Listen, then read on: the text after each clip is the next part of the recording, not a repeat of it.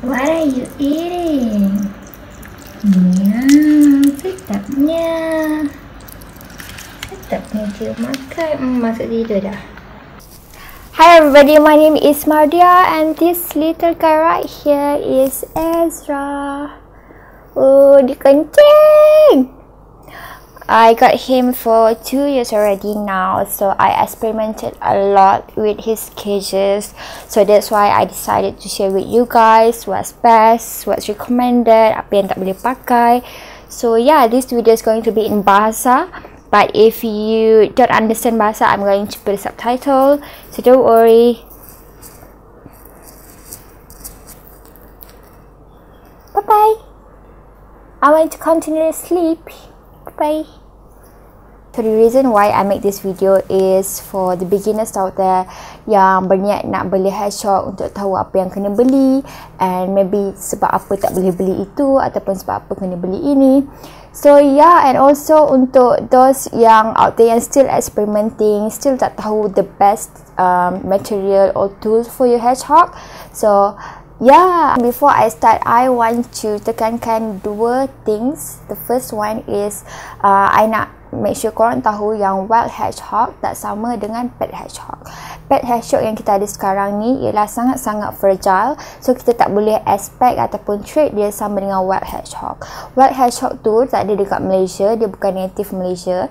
So asal pet hedgehog yang dijual dekat pet shop, breeders yang korang ada sekarang ni ialah hedgehog yang dah dihybridkan oleh spesies-spesies wild hedgehog.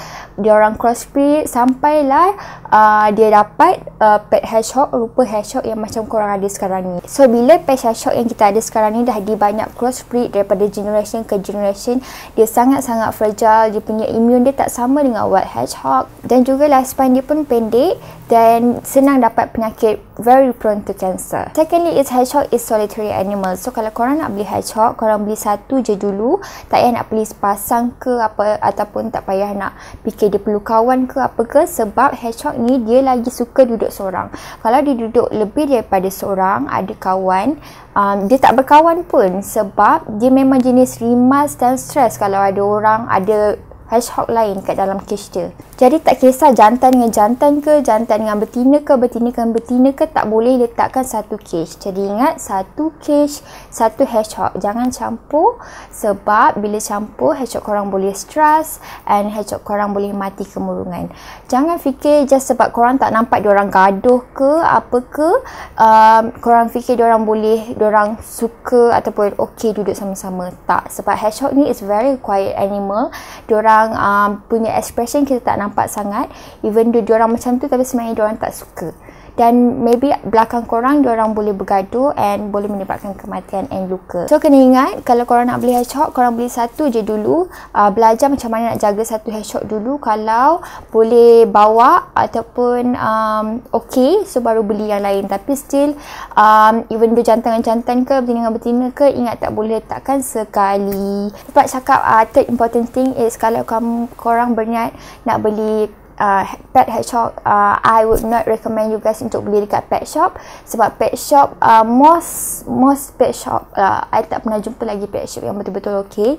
Most pet shop, diorang punya employees, diorang punya pekerja tak tahu pun cara nak jaga hedgehog. Sebab tu kalau korang nampak dekat most shops, pet shops, diorang letak hedgehog sebanyak-banyak dalam satu cage. Ya, kalau boleh, kalau korang nak beli hedgehog, make sure beli dekat breeders ataupun orang yang bertauliah. Jangan support pet shop, sebab pet shop ni selagi ada orang beli, even though korang kesian ke dekat hedgehog ke, dekat apa-apa animal pun kan, diorang akan keep on supply hedgehog baru, sebab diorang tahu yang ada orang akan beli.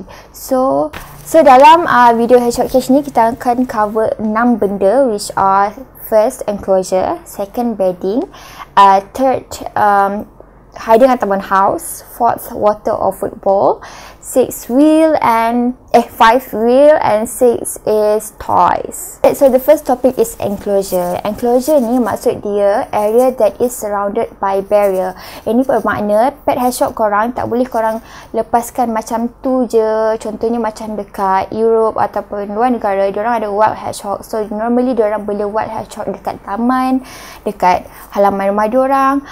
So ingat balik apa yang I cakap tadi, pet hedgehog yang kita ada sekarang ni tak sama dengan wild hedgehog. Diorang very fragile. My hedgehog Ezra dah pernah letak dekat balcony pun, even though dekat balcony kena tempias hujan pun dia dah kena demam and I kena bawa pergi vet. So yeah, make sure korang ada enclosure which is tempat tertutup. Saiz yang paling kecil untuk enclosure korang, cage korang supposedly 60 darab 60 cm. Tak boleh kecil daripada tu. Bila I post my hedgehog cage Ezra previously, ramai orang kata besarnya cage, but actually my cage tu minimum 60 times 60 cm je. So yeah, check balik korang punya cage, make sure lebih besar daripada 60 darab 60 cm. Ini bermakna korang tak boleh guna cage hamster ke, cage burung ke, anything yang kurang daripada 60 darab 60 cm tolong jangan guna. Secondly, enclosure korang, cage korang tak boleh ada bertingkat, means tak perlu ada tangga. Hedgehog ni naturally dia punya eye vision very blurry, eye vision dia tak kuat, jadi dia punya eye vision tak clear, dia macam rabun tau. So bila rabun, dia punya depth measurement dia tak kuat, jadi dia boleh terjatuh daripada level 2 dan boleh tergelincir ke apa. Bila terjatuh, dia boleh hurt dia punya duri and hedgehog korang boleh sakit. Dia ada banyak sangat type of cages yang korang boleh guna untuk korang punya hedgehogs. So kita akan cover satu-satu. First type of cage yang ramai sangat orang guna, I pun pernah guna awal-awal dapat Ezra dulu, ialah bin cage. Bin cage ni ramai sangat orang guna sebab dia senang dapat, dekat mana-mana mall pun dapat. Baik ingat, macam I cakap tadi, kena 60 darab 60 cm. Korang boleh guna bin cage ni, tapi saya tak recommend sebab sepanjang saya pakai dulu, experience saya, bin cage ni dia jenis serap bau sebab dia daripada plastik, dia punya wall dia, material dia. So plastik ni dia jenis serap bau sikit. Kalau waktu first to second weeks tu tak bau lagi, tapi dah sebulan, 2 bulan tu dah banyak kali basuh pun dia still bau juga, macam bau kepam, dia macam serap your hedgehog punya pee and poo. Lagi satu, bin hedgehog ni dia tak ada airflow. Bila tak ada airflow, kesian dekat hedgehog korang. Lagi-lagi kita dekat Malaysia ni very panas. Bila tak ada airflow pula, some owners think it's a good idea untuk tebuk bin cage tu buat jadi window, and then diorang letak wired stuff. I wish, for me actually memang sangat tak okay sebab anything wired ni tak boleh letak untuk hedgehog korang sebab tangan hedgehog, kaki hedgehog sangat fragile. Dia punya kulit sendiri itself pun memang sangat fragile. Bila dia pegang wire tu, kuku dia boleh patah, jari dia boleh patah and boleh effect dia punya kulit. So ya, kalau korang nak beli juga bin cage boleh, cuma ya, like I said, dia ada cons dia, and I would recommend korang kalau nak beli bin cage, make sure beli yang transparent, jangan beli yang gelap sebab yang transparent ni dia akan serap, dia akan ada cahaya matahari, and it's very important for your hedgehog untuk tahu bila siang dan bila malam. So sunlight tu is quite important for hedgehog untuk tahu dia punya daily cycle of day and night. Second type of cage is aquarium or wooden cage. Aquarium or wooden cage ni satu benda yang sama, iaitu diorang sangat berat. Bila cage korang berat, korang akan malas nak usung dia bawa keluar dekat balcony ke dekat tandas ke untuk cuci betul-betul. So bila korang akan jadi malas, korang akan maybe bersihkan on the spot je, which is for me normally kalau bersihkan kat situ, kalau little train hedgehog okey lagi, tapi kalau jenis hedgehog yang tak little train, yang guna bedding penuh satu cage, memang akan berbau dan perlukan cleaning yang betul-betul. Aquarium cage ni dia tak menyerap bau, which is good. Ialah sebab dia glass kan. Tapi wooden cage memang menyerap bau, sebab wooden cage ni memang sifat wood dia melekat. Lagi kalau poop hedgehog tu, dia akan melekat dekat wood tu, and dia punya stain, colour dia susah nak tanggal. So lama-lama akan jadi macam hodoh lah, nampak kesan poop stain tu dekat wood tu, even tu dah banyak kali pun korang basuh. Some of the owners outside Malaysia, diorang ada letak dekat rak kayu diorang. So diorang just light the glass untuk ambil hedgehog diorang, which for me maybe practical for them, sebab dekat weather dekat diorang sangat sejuk. Tapi kalau korang buat dekat Malaysia memang tak ada airflow, and maybe akan jadi overheat lah korang punya hedgehog cage tu. So yeah, that is not practical untuk our country untuk guna cage tu. Third one is designated cage. Designated cage ni maksudnya cage yang dijual dekat pet shop ataupun supplier yang memang diorang letak hedgehog in mind. Maknanya cage yang memang didesignkan untuk hedgehog. Mostly memang ada dekat pet shop je, and harga dia pun sangat-sangat mahal, and susah nak cari dekat pet shop Malaysia ni. Yang I jumpa dekat Pet Wonderland je, itu pun harga dia like above 400, something like that. Even though dekat Shopee pun I pernah beli, tapi mostly yang tu dia orang tak keep hedgehog in mind, which is dia punya tinggi tak cukup untuk letak wheel. Just designated cage, which is dia ada rail and half tak ada rail and half ada rail, which is good sebab dia ada airflow untuk hedgehog. It's very important untuk hedgehog korang untuk tengok apa yang dekat outside dia punya cage. Cuma cons untuk designated cage ni ialah some cages, designated cages, dia punya rail dia tu horizontal. Bila horizontal, banyak case hedgehog suka climb and dia tersekat dekat between rail tu. Bila tersekat, of course dia boleh jatuh and also boleh rosak some of the tangan ataupun duri dia. Sangat-sangat susah untuk dapat the perfect designated cage untuk hedgehog. Lagi-lagi nak cari rail yang vertical pula. I so far tak jumpa lagi kat Malaysia. Maybe ada dekat Pets Wonderland, but I'm not very sure. For me, this designated cage, kalau ada yang betul-betul vertical and tinggi and luas pun 60 x 60 cm, muat untuk letak wheel, it is very recommended sebab korang nak travel pun senang, nak bersihkan pun senang. Second last one is my favorite type of cage, which is CNC cage yang I guna sampai sekarang. Bila I found out about this cage, I memang tak try another type of cage dah, and I really love it so far. Maksud CNC cage ni ialah cubes and coroplast. Cubes and coroplast. Coroplast ni korang boleh jumpa dekat Mr. DIY. Dia jenis kertas yang keras macam tu, plastik. Function coroplast ni korang bila dah build dia punya rangka cage tu, korang akan buat coroplast tu jadi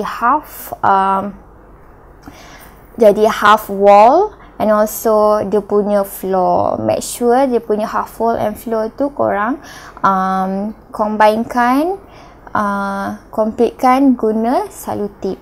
Tapi kalau macam Ezra, sebab dia memang jenis bukan memanjat, dia bukan jenis aktif memanjat, so I tak letak langsung wall. Kalau hedgehog korang jenis kecil dan juga jenis memanjat, I would recommend pakai bestnya CNC cage ni. Korang boleh flexible, boleh buat dia punya bentuk ikut suka hati yang korang nak. Korang boleh beli dekat Daiso. So far yang I jumpa paling murah dekat Daiso sebab dia ada macam-macam size. Macam this one, size tinggi ni and lebar ni. Yang ni yang I guna untuk Ezra punya cage, panjang. Dia ada juga yang tinggi. Kalau hedgehog korang jenis yang suka panjang, I recommend yang ambil lagi tinggi. But normally bila lagi tinggi, dia punya lebar pun pula makin kecil. So korang kena pandai ubah suaikan dekat Daiso tu juga. Try buat rangka dekat lantai Daiso tu, tak apa. Untuk korang estimate besar mana korang punya hedgehog cage korang nak. Satu ni hanya RM6 macam tu je. So kalau korang kalau contohnya yang ni kali macam 6 macam tu, dapatlah RM36. Bila beli ni, korang kena beli dia punya connector juga. Ni dia punya connector. Ada dekat area rail tu juga. Dia boleh buka macam ni. Sekejap okay, boleh buka macam ni. So korang masukkan between cubes, and then cubes lagi satu dekat sini, dan korang tutup macam ni. Macam cage Ezra dalam gambar ni, yang kiri I set up dekat hostel, which is tempat segi tepat, and the right one I set up dekat rumah, which is korang tak nampak sangat kot, but it's actually bentuk rectangle. So I guna cubes yang sama, just tukar-tukar dia punya berapa panjang, berapa pendek korang nak. Only cons yang I rasa for CNC cage ni ialah first untuk Hedgehog yang ada extreme climbable behavior, tapi as I said, korang boleh cover dengan guna Coral Plus, at least tinggi sampai sini. Try test dulu. The other cons ialah dia ambil masa untuk korang set up kan, dan juga ambil masa untuk korang dismantle kan. Tapi kalau bagi experience I bawa ni balik kampung, korang just buka set up, lepas tu dekat kampung tu korang boleh letak set upkan balik dia punya bentuk just sama macam korang buat dekat rumah. Moving on to the last type of cage is Creator Nation cage. Creator Nation cage ni tak silap I, dia brand outside overseas brand, which is tak ada dekat Malaysia. So korang maybe kena import, beli international overseas tu, which is very pricey sebab harga asal dia pun sangat pricey. I think cecah beribu kot. This one I think the most perfect for Hedgehog besides designated cages, tapi itulah it's very pricey. Second topic is bedding. Bedding ni first requirement wajib floor Hedgehog cage korang tu rata sahaja. Maknanya tak ada rail ke, tak ada dawai ke, apa ke, bukan guna macam floor rail macam cat punya cage tu. That one is a big no. Ada orang dia guna rumput tipu juga, which is for me is not practical sebab rumput tipu ni, korang pernah pegang tak plastik punya rumput tipu tu sangat-sangat kasar. Tak selesa lah untuk Hedgehog untuk jalan dekat atas rumput tipu tu. And plus kalau Hedgehog berak dekat rumput tipu tu, korang pula macam rajin ke nak basuh betul-betul rumput tipu tu. Untuk cover floor kita panggil substrate. Substrate ni ada macam-macam jenis. Ada yang elok, ada yang tak elok untuk Hedgehog. Substrate ni kalau Hedgehog yang korang baru dapat, Hedgehog yang tak litter train, korang kena letak full satu cage. Kalau Hedgehog yang litter train, korang kena letak kat satu bekas yang Hedgehog boleh berak dekat situ. So kalau korang litter train Hedgehog korang, maknanya lagi jimat korang kena spend dekat substrate korang. First jenis bedding substrate yang selalu sangat orang pakai, and for me you guys kena stop, is shave bedding, shave wood flex macam ni. Ni memang sangat murah sebab banyak korang boleh dapat RM6 je, but I pakai ni memang sangat-sangat leceh. And yang penting, yang ni dan jenis yang wood pellet tu, bila dah pakai lama-lama dia akan bersepah dan dia akan jadi habuk. Habuk ni sangat-sangat tak elok dengan Hedgehog korang, sebab imagine lah kalau korang guna cage yang tak tertutup, tak ada airflow, guna substrate yang berhabuk pula, memang dia macam duduk kat rumah yang penuh debu. Sebab tu Hedgehogs yang ada, yang pakai ni dengan yang pakai wooden pellet tu, dia senang sakit, senang wheezing tu macam asma, dan juga ada orang senang dapat skin irritation. Maknanya dia punya bedding ni efek skin diorang boleh dapat kudis, ruam. Cons bedding substrate jenis macam ni juga ialah dia jenis tak menyerap sangat pun dengan dia punya poo and pee tu. Even though dia menyerap, dia jenis senang bersepah sebab dia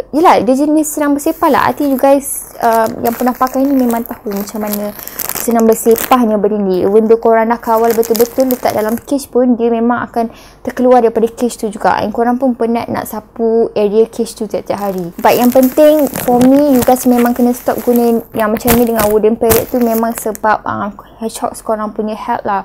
Memang sekarang korang akan cakap okey je, but lama kelamaan dia akan effect in long term. Bila dah ada skin irritation, bila dah ada kudis, kurap, dah kena masalah paru-paru, asma, barulah korang nanti terhegi-hegi nak jumpa vet lah, nak tukar ni dah semualah. Second type of bedding ialah clump sand. Clump sand ni sand yang jenis orang pakai untuk pasir kucing tu, yang macam ni tu. Kalau korang nampak ke tak, maknanya clump sand ni yang bila dah kena liquid, dah kena moisture, dia akan clump tu, maknanya dia melekat together dekat liquid tu. So macam senang lah orang nak buang kan. This one is very practical for cat, but for me it's not practical for hedgehog. Dah banyak that hedgehog breeders website suggest not to use anything clump, especially sand. Sand sangat-sangat tak sesuai, benda-benda yang kecil macam ni untuk jadi substrate sangat-sangat tak sesuai, sebab benda-benda yang kecil ni boleh masuk dalam genital hedgehog, sekali lagi dekat dia punya anus.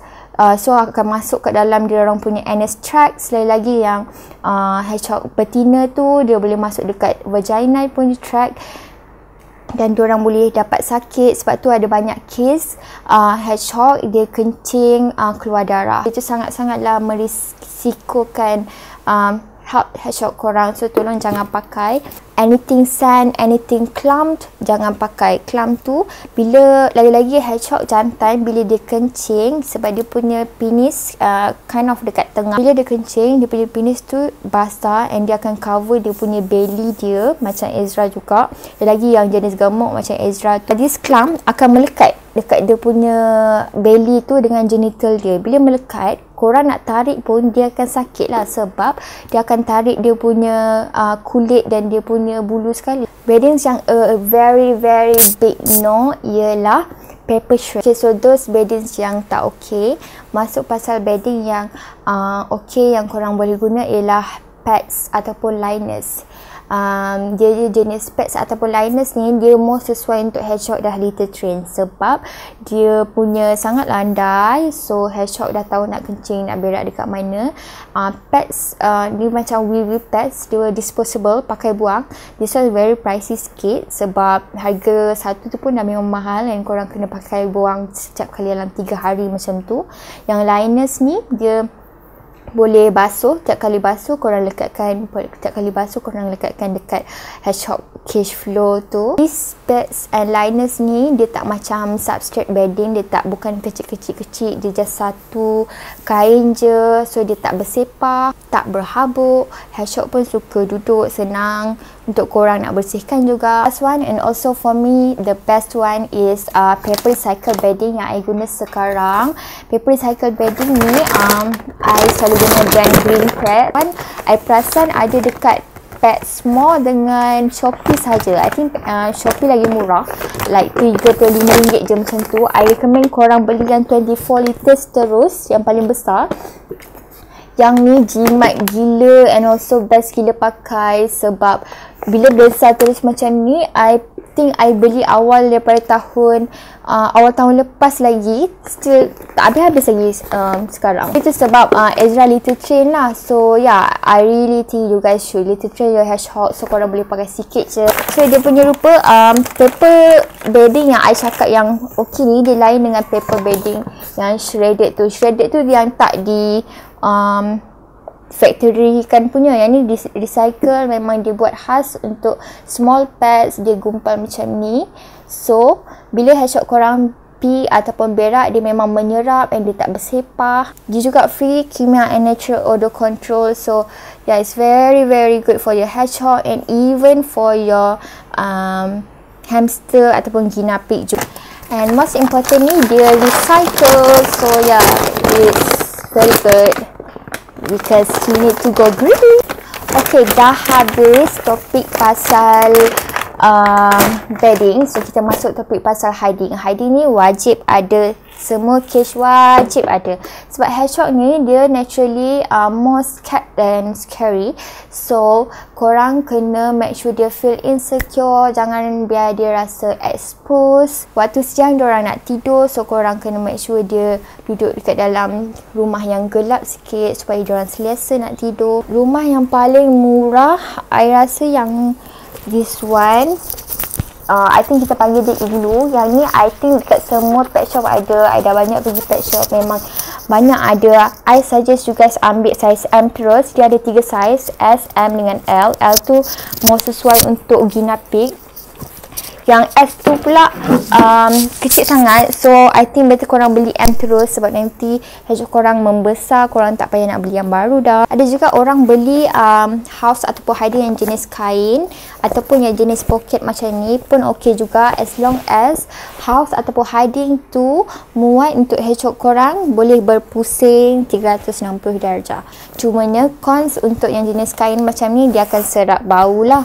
So kalau hedgehog korang ada bekas-bekas kencing ke, poo ke, so dia akan bekas bau. So korang kena dalam 3-4 hari tu dah berbau dah. Kalau yang plastik macam ni, dia tak senang menyerap bau sangat. So I think yang ni kalau dalam 3 minggu tak basuh pun tak apa. Sebab macam my hedgehog Ezra, dia macam lagi suka kalau dia punya cage tu kekal bau dia. So dia lagi comfortable like that. Dalam hiding korang tu, korang boleh letak baju korang, lagi-lagi hedgehog yang korang baru beli, supaya dia familiar dengan bau korang. Ataupun boleh beli some of the carpet, kain dekat Eco ke apa ke, untuk letak dekat dalam korang punya hiding. Ataupun kain macam ni pun boleh juga. Tapi make sure anything kain nak letak dekat dalam hedgehog cage jangan ada yang berbulu macam ni. Sebab berbulu macam ni ataupun rambut korang sendiri boleh terikat dekat diorang punya kaki and boleh cut diorang punya blood circulation and boleh lumpuh. Masa awal-awal dulu I ada guna box, box kasut, box makeup lah, apalah untuk buat jadi hedgehog cage, which is for me, please don't do what I did. Sebab like I said, anything paper, box tu tak bagus untuk hedgehog, sebab dia cepat meresap ammonia from pee hedgehog tu, dan hedgehog korang senang dapat penyakit. Plus korang nak beli hedgehog ni lama, dekat 4 to 5 tahun. So better korang beli yang terbaik terus untuk hedgehog korang, so that tak payah nak tukar-tukar dah.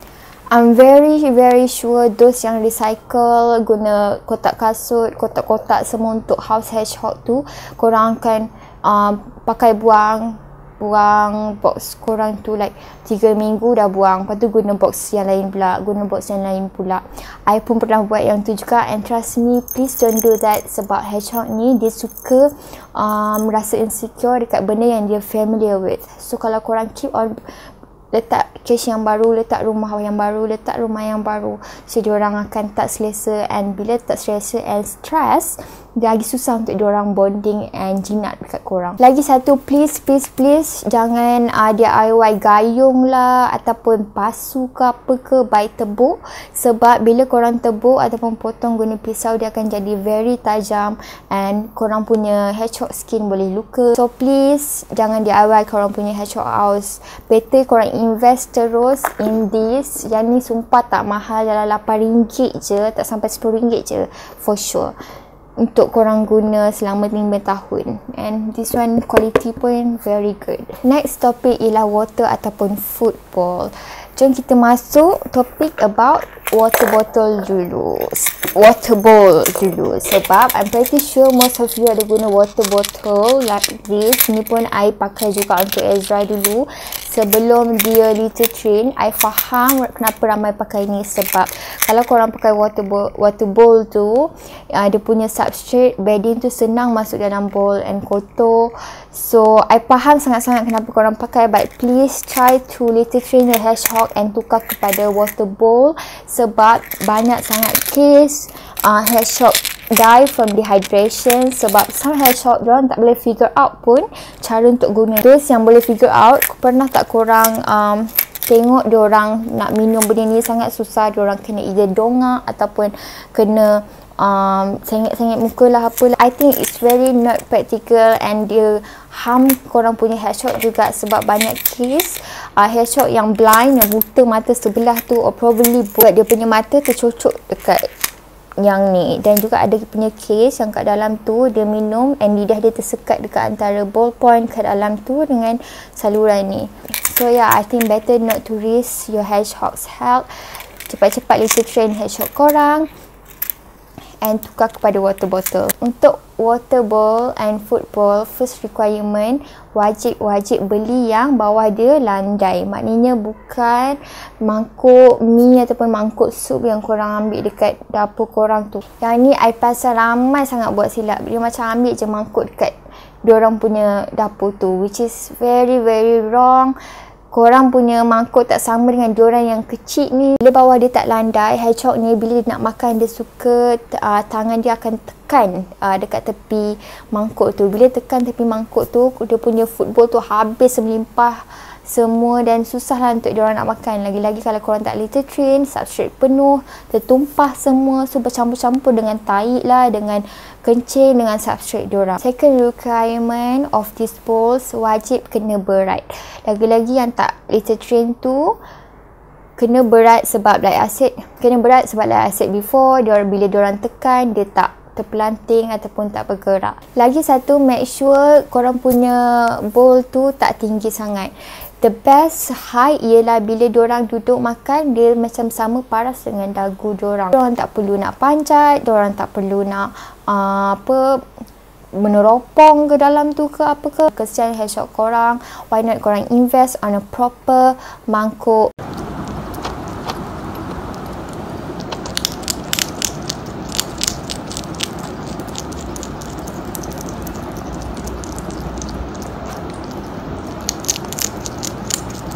Second last topic is wheel. Wheel ni sangat-sangat penting. Wheel ni bukannya toys ke apa ke. Dia memang necessary dalam hedgehog cage korang. Ramai sangat yang ignore benda ni, padahal hedgehog ni naturally dia boleh lari setiap malam up to 12 miles. Tendensi untuk hedgehog yang tak ada wheel dalam cage untuk kemurungan and stress lagi tinggi daripada hedgehog yang ada wheel dalam cage.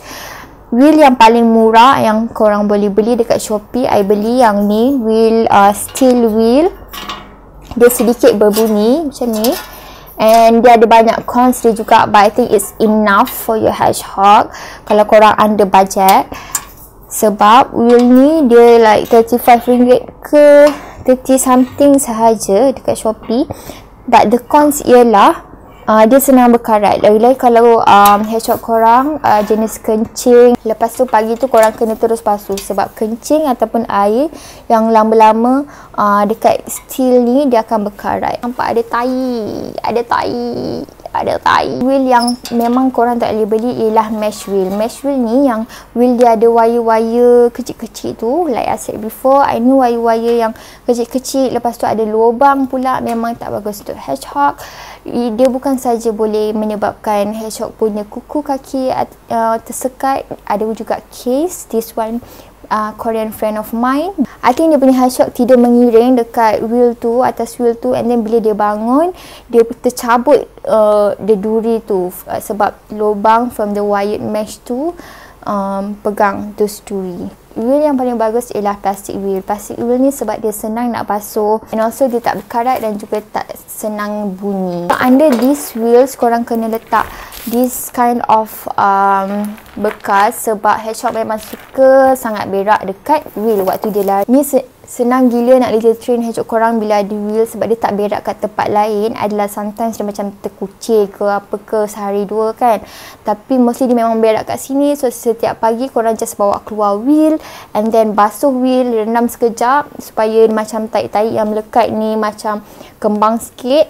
So korang just cucuk air je. Untuk litter train, korang just letak substrate kat dalam ni je, dekat tempat lain tak letak. So macam bila dia berak, dia basah ataupun kencing kat sini dia basah, korang just korek je dekat bahagian yang kencing berak tu. Ingat, wajib ada wheel kat dalam cage. Masuklah last topic, which is toys. Toys pun wajib ada kat dalam cage at least one. Tapi yang toys yang semua orang wajib ada ialah tunnel. Tunnel ni boleh beli dekat kedai hardware ataupun kedai cat, murah je macam yang ni kan. Tengok ada tahi juga kat dalam tu. Macam yang ni, I think dalam RM5, RM4 macam tu je. Yang ni mahal sikit, dalam over RM10. Maybe sebab dirty.